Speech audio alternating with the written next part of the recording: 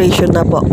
So, puntahan po natin tong register.philsys.gov.ph. Yung nakikita nyo po sa taas. Then, click natin yung search. Registration. Register.philsys.gov.ph. Welcome to the online Step 1 registration of the Philippine Identification System, PhilSys. Welcome to the pilot launch of the PhilSys online Step 1 registration. For comments and suggestions to improve this site, please feel free to reach info@philsys.gov.ph or hotline 1388. For those who completed Step 1 registration through house-to-house collection, there is no need to proceed and register online to avoid issues on your registration.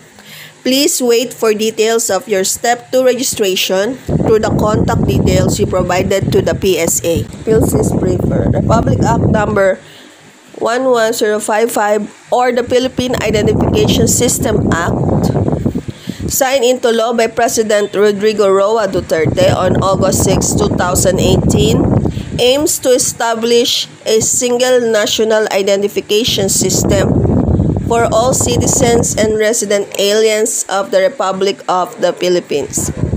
The valid proof of identity provided by the PhilSys shall be a means of simplifying public and private transactions and shall be a social economic platform that promotes seamless social service delivery and strengthens financial inclusion for both public and private services. PhilSys will transform how services are delivered in the Philippines and accelerate our transition into a digital economy, including to enable presenceless, paperless, and cashless transactions.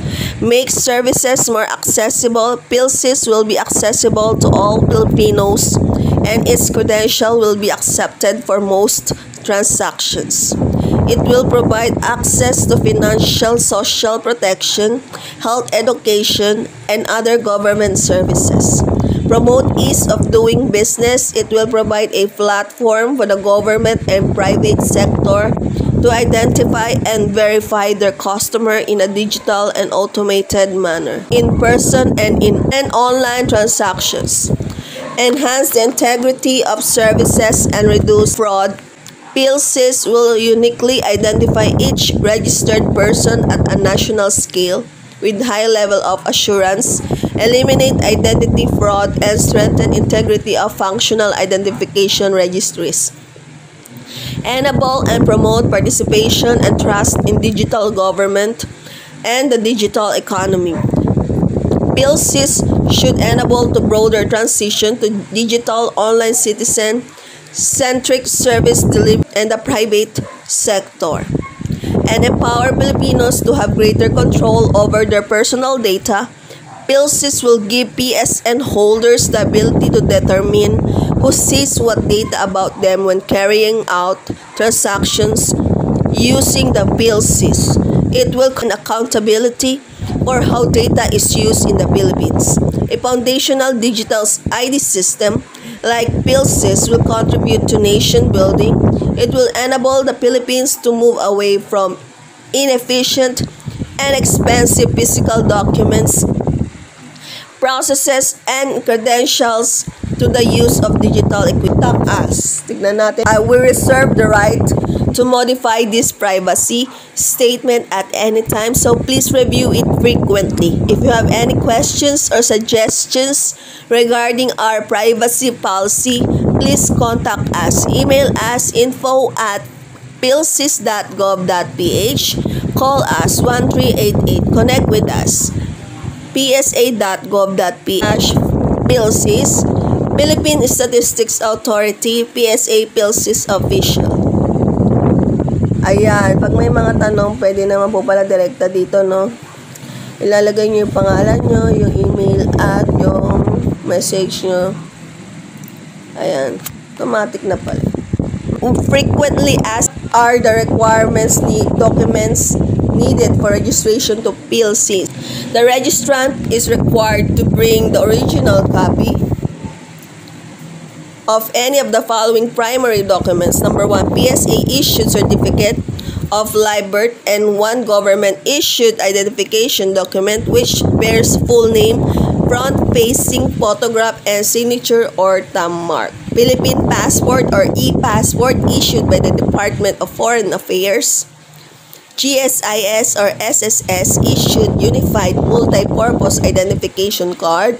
Land Transportation Office issued students a license permit or non-professional professional driver's license. If the registrant does not have any of the above mentioned documents, he or she may bring original copy of any of the following secondary documents. Number 1, PSA issued certificate of live birth, NSO issued certificate of live birth with birth reference number, BRN. LCRO issued certificate of live birth. PSA issued report of birth. PSA issued certificate of foundling. Integrated Bar of the Philippines IBP Identification Card, Professional Regulatory Commission PRC ID, Seaman's Book, Overseas Workers Welfare Administration OWA ID, Senior Citizens ID, SSS ID, Pantawid Pamilyang Pilipino Program, PORPIS ID, License to Own or Possess Firearms, LTOPF ID, NBI Clearance, Police Clearance ID, Solo Parents ID, PWD ID, Voters ID, Postal ID, Taxpayer Identification Number, TIN ID, PhilHealth ID, Philippine Retirement Authority PRA issued Special Resident Retirees Visa, SRRV, National ID for other countries, from other countries. The following identification documents shall be accepted as secondary supporting documents provided that they have a front-facing photograph, signature, thumb mark, full name, permanent address, and date of birth. Employee ID, school ID, barangay clearance or certificate, barangay ID, city municipal. These are the 3 steps we're going to do to register for national ID. Step 1. Log on to register.philsys.gov.ph and fill out all required fields and submit your application form. Book your preferred appointment schedule to proceed to the step 2, registration. Make sure to save a copy of your application, reference number, ARN, and or your QR code which shall be presented at the registration center. Okay, no? Kailangan meron tayong maitabing kopya ng application reference number natin, ARN, at o kaya ay ang QR code kasi yun yung ipipresent natin pag pumunta tayo sa registration center. Okay? Step 2. Proceed to your designated registration center on the day of your appointment schedule and present your ARN and or QR code and bring the original copy of your supporting documents. Okay, no? Pumunta daw tayo doon sa nakatalagang registration center at sa araw po nung appointment schedule natin, kailangan natin i-present yung ARN natin at o yung QR code. Kailangan dalhin yung original documents, okay? Step 3. Wait for the delivery of your PhilSys number, PSN, and PhilID to your delivery address. Present your transaction slip or any valid IDs to the courier. Why register to PhilSys? As a digital foundation ID system, a digital economy including to enable presenceless, paperless, and cashless transaction. First updated as of April 30, 2021. So, we're in the NCR. Ayan. RSSO PSO address NCR 1. Gama Building, JP Laurel Street Corner, Minerva Street, San Miguel.